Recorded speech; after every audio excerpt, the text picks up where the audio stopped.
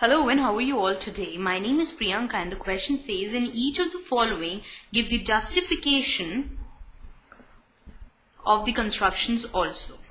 Now here, the first construction we are dealing with today is draw a line segment of length 7.6 centimeter and divide it in the ratio 5:8. Measure the two parts. Now, we have already written down the steps of construction for you. I'll be reading one and the other steps one by one and drawing the diagram simultaneously. Now the first step of construction is to draw a line segment AB of length 7.6 centimeter. So let us draw a line segment of length 7.6 centimeter.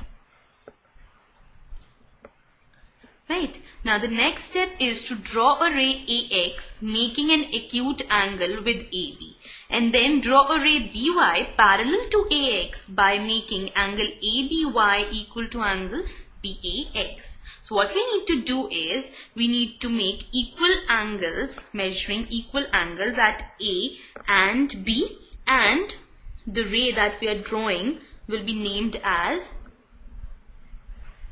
this is AX and this is BY. The angles XAB is equal to ABY. Right. Now we need to locate the points, 5 points, since we need to divide it in ratio 5:8. Therefore, our M will be 5 and N will be 8. So on A, we will be marking 5 equal parts, and on B, we will be marking 8 equal parts, such that all the parts are equal to each other. So here, we have to draw 5 equal parts. So this, let it be 1, 2, 3, 4, 5. Let us name it as A1, A2, A3, A4 and A5. And AA1 is equal to A1, A2 is equal to A2. That means all these subparts are equal to each other. In the same way, we will be marking on B. We need to mark 8 equal parts over here. So 1, 2, 3, 4, 5, 6, 7, 8. Let us name it as B1, B2, B3, B4, B5, B6, B7, B8. You can mark these equal points with the help of the compass, and do remember that the radius of the compass should not change while marking all the points on AX as well as on BY. Now we need to divide this line segment in the ratio 5:8. So we will be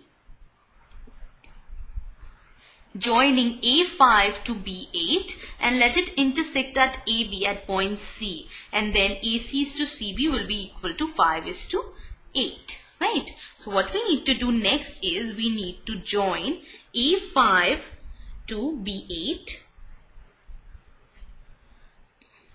and the point of intersection on AB, let us name it as C. So AC is to CB is in ratio 5:8.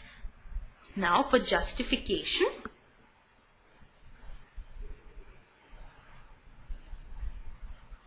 what we need to do is we will be measuring AC and CB separately. This is equal to 2.9 centimeter and this is equal to 4.7 centimeter, and